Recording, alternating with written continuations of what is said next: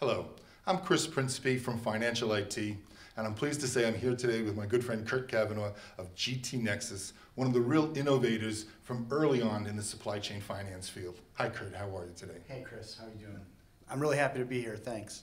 Good. I have a couple of questions for you today. First, can you give us a little bit of the view of the road and the path that you've pioneered in being one of the innovators and what I would say one of the first wave in supply chain finance and the supply chain in general?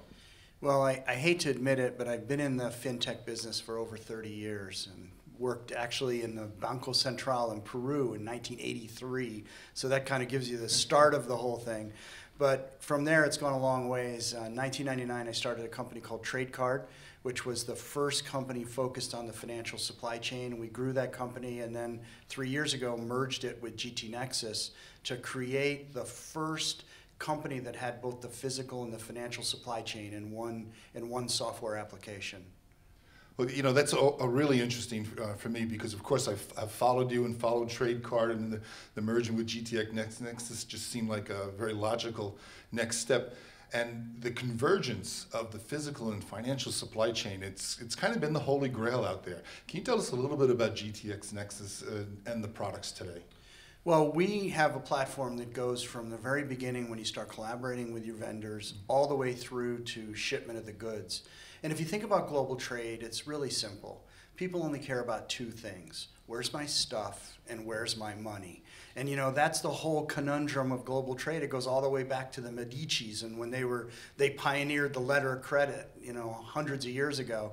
And so what we focused on at GT Nexus is being able to answer those two questions electronically.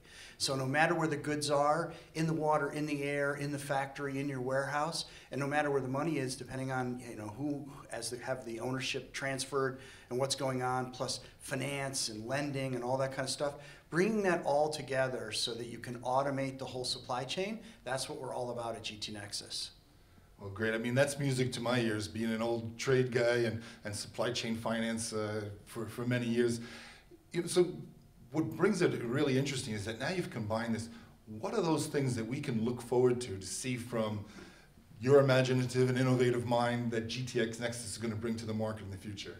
Well, we think there's a bunch of things that are happening right now that are going to fundamentally change the way global trade works. One of them is the Internet of Things. They're talking about billions and billions of things connected together.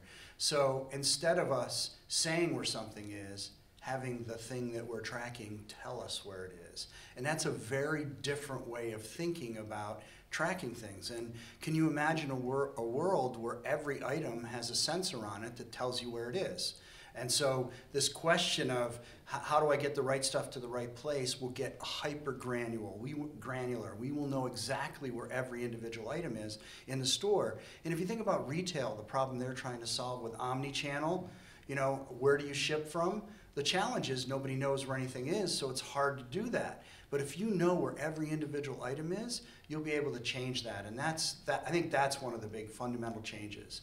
Another big fundamental change is what's going on with the whole 3D manufacturing, this additive manufacturing, digital printing and 3D printing.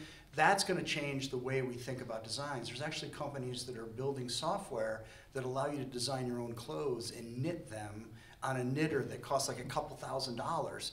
And you imagine, so now you think about the supply chain, instead of designing something, making it on the other side of the world and importing it, maybe the way the world's going to go is you design something and you don't sell the physical good. You sell the design and people can make it in their own home.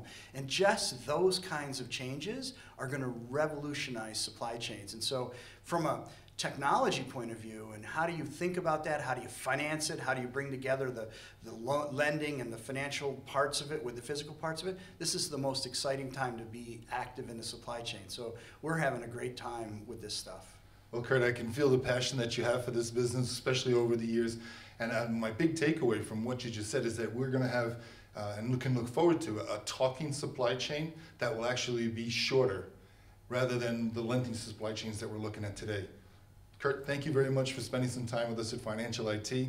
Best of success going forward, and we wish you the best in your next endeavors. Well, thank you very much, and we're really excited about where we're going with this, and this is going to be exciting times. So buckle your seatbelts and let's go.